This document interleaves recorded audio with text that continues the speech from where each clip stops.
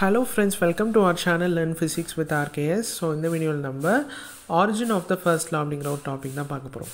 Okay, இப்போ நம்ம thermodynamics பாக்கும்போது அதுல மொத்தமா நம்ம 4 laws வந்து படிப்போம். ஸோ பேசிக்காக இருக்கிறது ஃபர்ஸ்ட் என்னன்னா ஜீரோத்தில், அப்புறம் first law of thermodynamics, second law of thermodynamics, கடைசியாக ஒன்று இருக்குது, அது வந்து third law of thermodynamics. So நம்ம வந்து இந்த first ஜீரோத்தில் first law second law மட்டும்தான் வந்து நம்ம கன்சிடர் பண்ணுவோம்.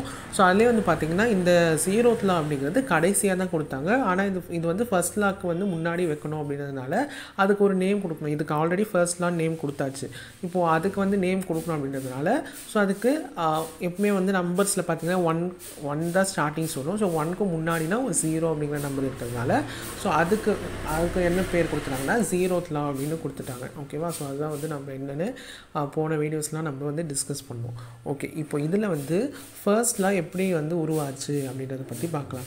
The first law of thermodynamics is believed to have been developed almost simultaneously by Julius Robert Mayer and James Prescott Joule in the 1840s. Okay, இந்த first law of thermodynamics வந்து யார் உருவாக்கியிருப்பாங்க அப்படின்னு நம்பப்படுதுன்னா மேயரும் ஜூலும் வந்து 1840கள். So அந்த period of டைமில் வந்து என்ன பண்ணியிருக்காங்கன்னா இதை வந்து கொடுத்துருக்காங்க அப்படின்னு சொல்லப்படுது.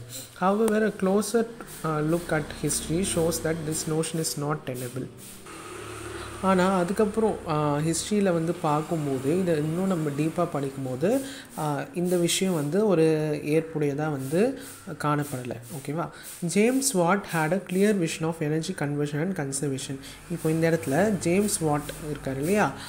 ஸோ அவரோட நேம் வச்சு தான் நம்ம யூனிட் வாட் அப்படின்றது கொடுப்போம். கரெக்டாக உங்களுக்கு தெரியும்னு நினைக்கிறேன். ஸோ அந்த ஜேம்ஸ் வாட் வந்து அவருக்கு வந்து ஒரு நல்ல ஒரு நாலேஜ் இருந்தது எதை பற்றினா இந்த எனர்ஜி கன்வர்ஷன் அண்ட் கன்சர்வேஷன் பற்றி.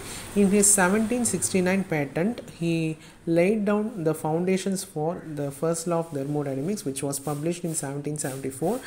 ஓகே, ஸோ அவரோட 1769 வந்த ஸோ அதாவது அவரோட பேட்டன்ட் அப்படின்னா காப்புரிமை அப்படின்னு சொல்லுவாங்க. அவரோட ஃபைலில் வந்து என்ன பண்ணியிருக்காருன்னா இந்த ஃபர்ஸ்ட் லா ஆஃப் தெர்மோடைனமிக்ஸ் பற்றி நிறைய பேசிக் திங்ஸ், நிறைய ஃபவுண்டேஷன்ஸ்லாம் வந்து அவர் அதை வந்து எழுதி வச்சுருக்காரு. ஸோ அதை பற்றி நிறைய ரிசர்ச் பண்ணியிருக்காரு. ஸோ அதுக்கப்புறம் அது வந்து 1774 வந்து பப்ளிஷும் பண்ணியிருக்காங்க. What did not use ordinary language to express his thoughts but rather drawings that visualised is idea. So அவர் வந்து வெறும் நம்ம எழுதுறது மட்டுமே வந்து இது பண்ணக்கூடாது, அதை வச்சு வந்து அவர் எக்ஸ்பிளைன் பண்ணல. அதை வச்சு மட்டும் இல்லை, அவர் வந்து என்ன பண்ணியிருக்காருன்னா ட்ராயிங்ஸ்லாம் வந்து கொடுத்து நிறைய ஒரு என்ன சொல்கிறது வித் த ஹெல்ப் ஆஃப் டயக்ராம்ஸோட அவர் வந்து டீட்டெயிலாக கொடுத்துருக்காரு.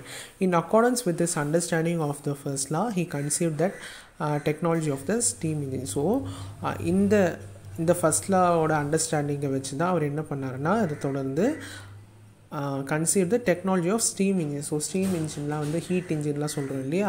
ஸோ அதுக்கப்புறம் அதெல்லாம் வந்து எப்படி வந்து கொண்டு வந்தார் அப்படின்றதெல்லாம் வந்து இதெல்லாம் வந்து அவர் பண்ணியிருக்காரு. ஸோ இதுதான் வந்து origin of first law. So ஃபர்ஸ்ட்லாம் வந்து இப்படி தான் உருவாச்சு. ஸோ இதெல்லாம் வந்து கொஷினெலாம் வந்து அவ்வளோவா கேட்க மாட்டாங்க, ஜஸ்ட் நம்ம வந்து தெரிஞ்சுக்கிட்டால் போதும். ஸோ இதை வந்து இன்னும் டீட்டெயில்டாலாம் வந்து இது எப்படி உருவாச்சு அப்படின்றத பார்க்க வேண்டாம். ஜஸ்ட்டு ஒரு சிம்பிள் ஷார்ட் அண்ட் ஸ்வீட்டாக இது மட்டும் உங்களுக்கு தெரிஞ்சுக்கிட்டால் போதும். ஓகேவா? ஸோ இந்த வீடியோ உங்களுக்கு புரிஞ்சிருக்கும்னு நினைக்கிறேன். இந்த வீடியோ உங்களுக்கு பிடிச்சிருந்தா லைக் பண்ணுங்கள், கமெண்ட் பண்ணுங்கள், ஷேர் பண்ணுங்கள். தொடர்ந்து அடுத்தடுத்த வீடியோஸ் நீங்கள் பார்க்கணுன்னா நம்மளோட சேனலை சப்ஸ்கிரைப் பண்ணிவிட்டு மறக்காமல் பெல் ஐக்கானை கிளிக் பண்ணுங்கள். அப்போ தான் நம்ம போடுற வீடியோ உங்களுக்கு நோட்டிஃபிகேஷன் வரும். தேங்க்யூ.